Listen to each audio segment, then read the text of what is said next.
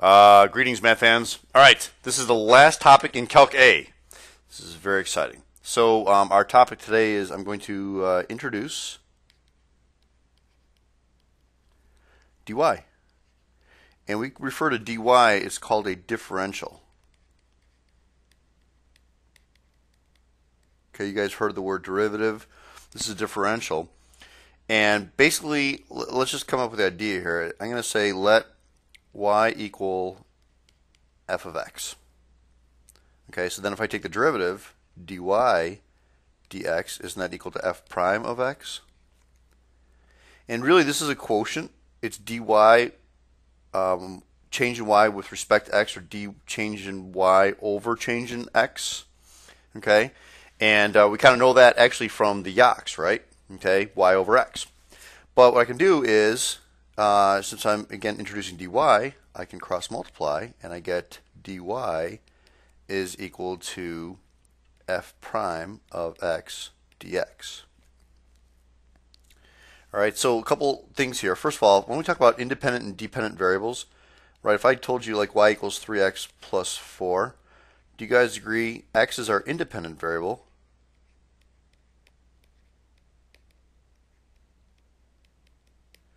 And y is our dependent variable. Okay? So independent, of course, you can pick any value you want for x, and then you plug it in, and then so y depends on x. So looking at this guy right here, the dy equals f prime of x dx, we have two variables here that are independent, so we're just going to label that as IV, independent variables, and then this guy here is our dependent variable, dv. Okay, so let's just start out with a problem here. I have two examples I want to show you. First example is find dy, then evaluate dy. Alright, so I give you guys an equation, a function here, y equals 3x squared minus 5x plus 2. And I tell you x equals 3, and dx, change in x, equals negative 1. Okay, so really what you're doing here, math fans, is you're just taking the derivative of both sides. Okay, when you have a y, you take it with respect to y. When you have an x, you take it with respect to x. So the derivative of y is 1 dy. And then I can split this up. I'm going to actually kind of show it to you two ways, but I'm taking the derivative with respect to x here. Of course, that's a constant, so that's just 0. So do you guys agree? The derivative of 3x squared is just 6x. The derivative of 5 or negative 5x is negative 5. And then it's dx, right? You always have to include that derivative after you take the derivative. You got to put the dx there. Okay, kind of like when we did it implicitly. That's probably a good example. In fact, our next example is doing it implicitly. And that's our answer. It's dy. So when I said find dy, this is your answer. All right, and then plugging it in is dy is equal to 6 times 3 minus 5 times negative 1. So dy is equal to 18 minus 5 is 13.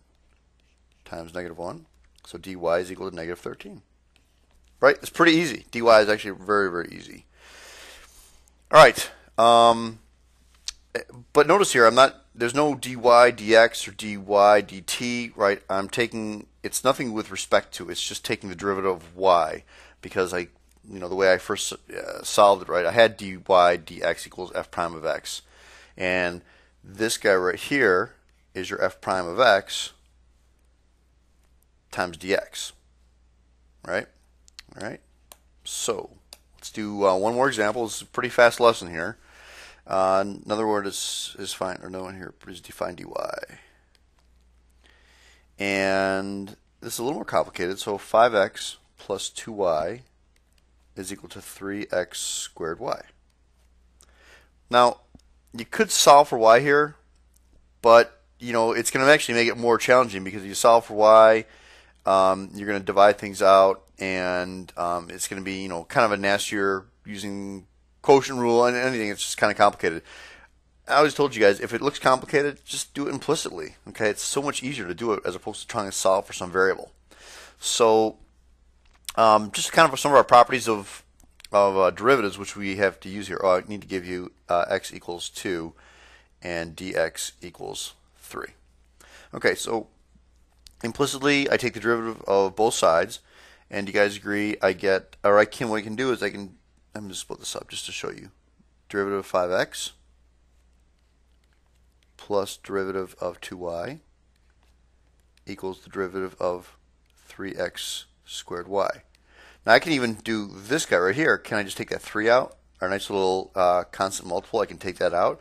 So I have 3 times dx squared y. I think it's actually easier as opposed to keeping that 3 in there and trying to use the product rule with a 3 in there. It just makes it a little more complicated. Alright, so let me actually just write this out again. Alright, so derivative of 5x is just 5 dx.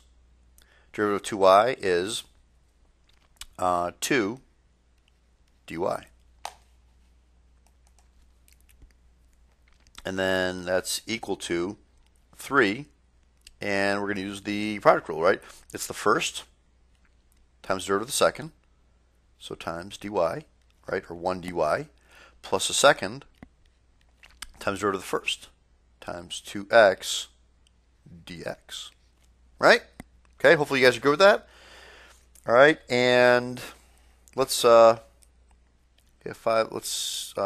combine or distribute that 3 plus 2 dy is equal to 3x squared dy plus 3, actually it's plus 6, right? Plus 6xy dx. And I'm trying to solve for dy, so let's move stuff over. So let's group dy together. Okay, we've done that in the past. And what I'm going to do is I'm going to move the 2 dy over. So I get 3x squared dy minus 2 dy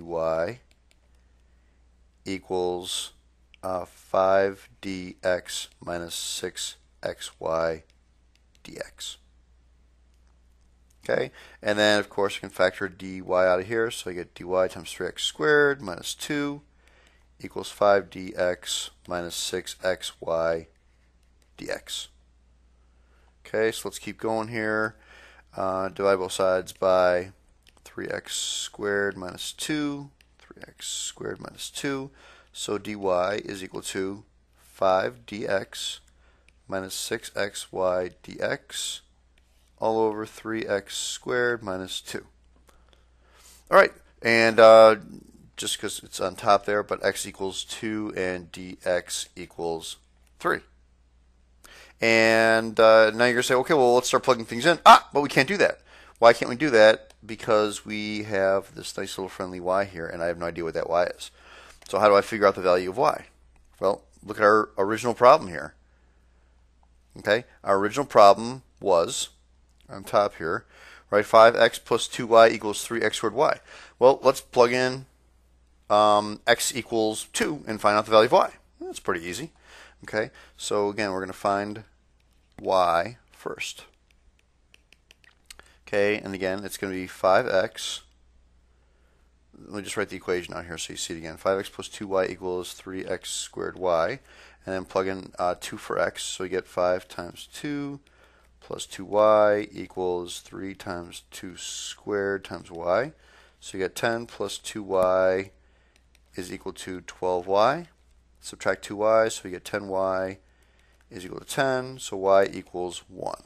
Okay, so now we have y equals 1, x equals 2, dx equals 3, and I can plug it into this guy right here.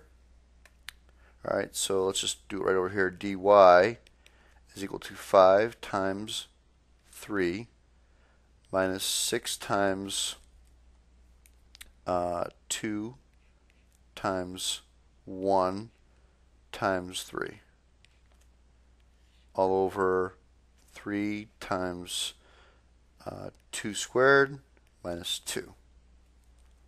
Okay, let's move this down a little bit here. And so we get dy is equal to 15 minus 36. And that's going to be 12 minus 2 is 10. So dy equals 15 minus 36 is negative negative 21. Sorry. So we get negative 21 over 10. All right, that's it. So those are our two answers. That's dy as the value, and where you have that red arrow right here, that is dy as a function. All right, so really pretty easy. Just take the derivative with respect to x or y, depending on what it is, and make sure you solve for dy, and you're good to go. All right, that's it, math fans. That is our last unit of Calc A. So hopefully you enjoyed Calc A as much as I did, and good luck in Calc BC. Adios, math fans. Goodbye.